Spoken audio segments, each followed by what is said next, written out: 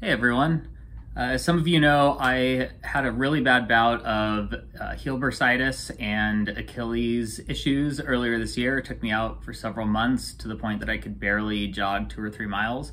Ended up getting PRP, but thought I'd share some of the shoe hacks I've been doing to relieve the pressure on there, which has let me run both during that and then especially after. It's helped a lot with my recovery.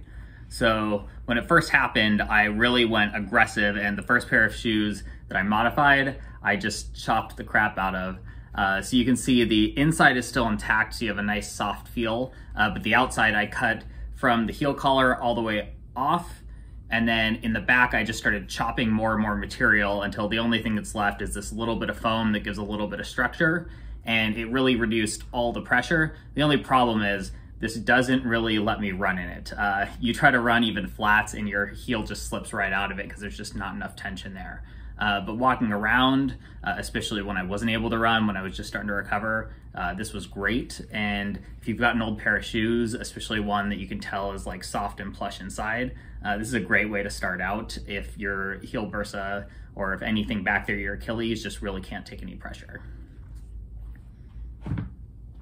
So next I moved on, and as you may also know, I jumped right into the Hard Rock 100 5 weeks after my PRP injection and finished it successfully.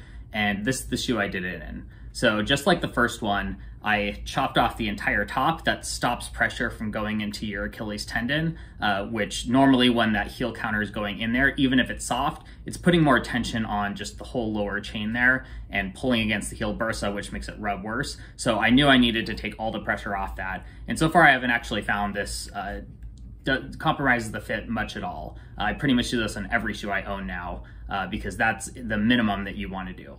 But what I did while I was had the shoe open, I just literally cut the stitching so that I had this material to reattach back onto the rear of the shoe so that it's not exposed anymore. But while it was open, I pulled apart the inside cloth material and the outside, and it exposes that middle foam, but it also exposes the heel counter. And so what I did, you can see on this side, which is the side that's fine on my heel, the heel counter is really rigid in there. But on this other side where my heel bursa issue is, I just cut the heel counter out in like a U shape right around where it would be. And so this is completely soft from both sides, and that allows the heel bursa to really breathe in there, so to speak, and it takes almost all the pressure off. I still kept the shoes a little bit loose just to really make sure it didn't pull against it, but I was able to get a pretty secure fit without putting any additional pressure on it, and it worked for 100 mountain miles for me. So this is really the approach that I've taken since there. I just used a little bit of shoe goo to reattach the extra material so that it closes it up, along with some safety pins or just anything really to attach it on there. You can use binder clips, and that really attached it. I haven't had any issues with this since.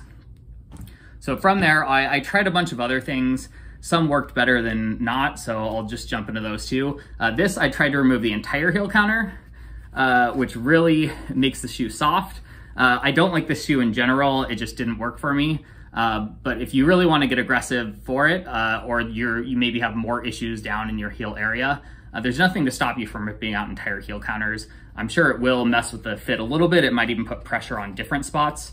But it's something that if it comes to it, you can really take out all the structure in the back, all the rigidity, without compromising the rest of the shoe. It's honestly a bit of a pain to do, especially some of them are really attached down low, but a bit of elbow grease and technique and you can get there.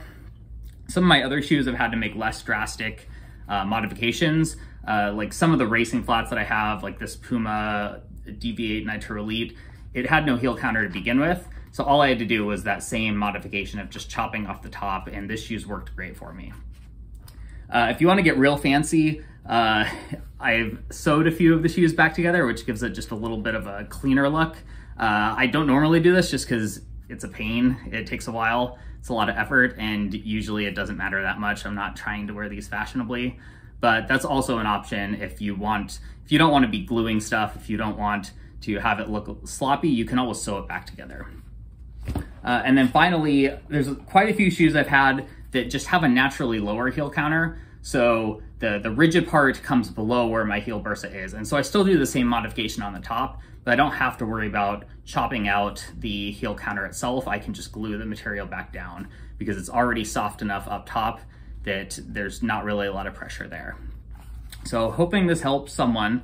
If you have any questions, leave them in the comments. But so far, it's good to experiment on some old shoes first. But once I got the hang of it, it's really not too bad. And I've been doing it to all of my newer shoes just precautionarily as I'm still recovering and coming back. And I've been able to run as much as ever without any issues. Thanks for watching.